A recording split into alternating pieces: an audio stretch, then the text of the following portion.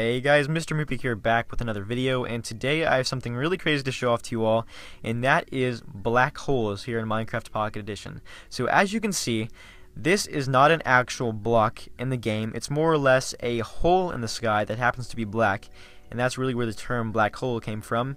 Even though it's not what you'd probably think of when you think of the word black hole, it still fits the description pretty well if you think about it. But this is what is considered to be a black hole by the creator of this map, which is Floppy Dash. So Floppy Dash has made some pretty crazy stuff here in MCPE in the past, and I've done videos on it, just weird glitches and stuff, and this is really just another one of them. So I will leave you down in the description below a link to his Twitter and to the download of this map in case you're curious and want to play around with it for yourself. So here is actually, this map is actually over black holes and fire particles. So these are just some weird glitches he figured out how to do. And as you can see, this is a black hole with the fire particles inside of it, and then here are some fire particles outside of blocks, on top of these blocks and on the side of this one. So it looks really cool, and you could implement these into, I don't know, an adventure map or something.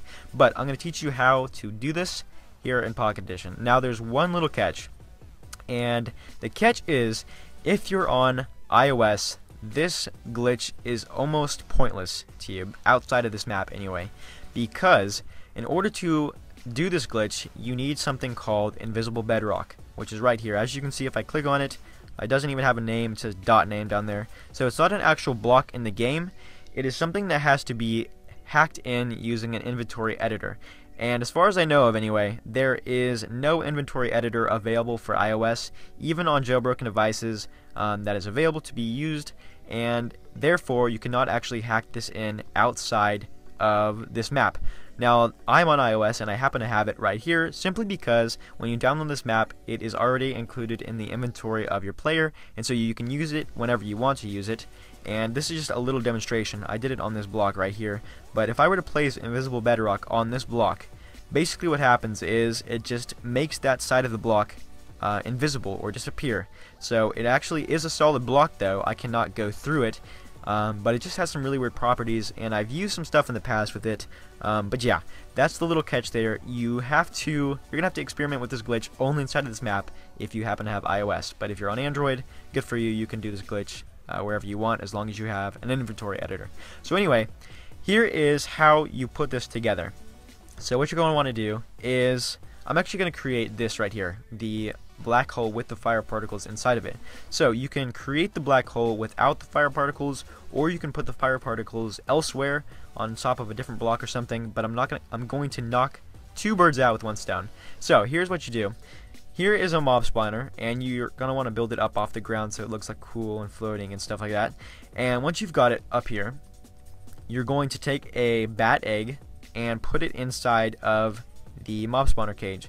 So right there, as you can see, the fire starts to spark up, and there's a tiny little bat in there spinning around. Now that's the reason why we used bats for, or he used bats for this, is because it's the smallest mob to put into the mob spawner. All these other mobs are ginormous, and if you were to put those in there, you'd still get the fire particles, but you get a ginormous spinning mob, and the bat is the perfect one for this. So anyway, what you're going to want to do now is take your invisible bedrock and just put it on.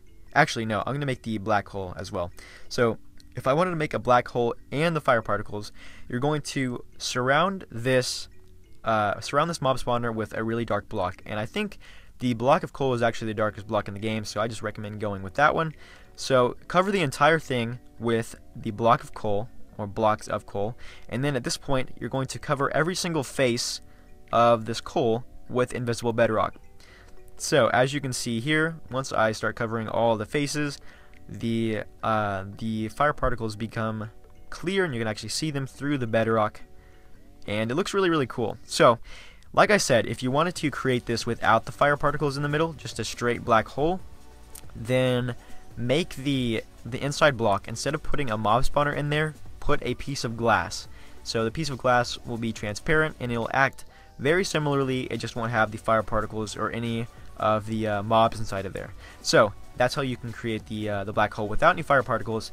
And then if you wanted to put fire particles on another block, for example, like this one, or like the pumpkin one, or the hay bale one, you can just place a block down, and you can put the mob spawner on top of it and just not surround it with coal, surround it with invisible bedrock around the mob spawner, and voila, you'll have your fire particles just floating there.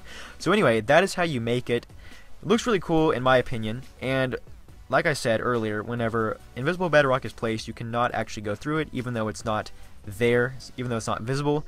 But once you place invisible bedrock, you cannot break it in any way, shape, or form. It's just there forever. It's kind of weird, but that's kind of the little downfall to invisible bedrock.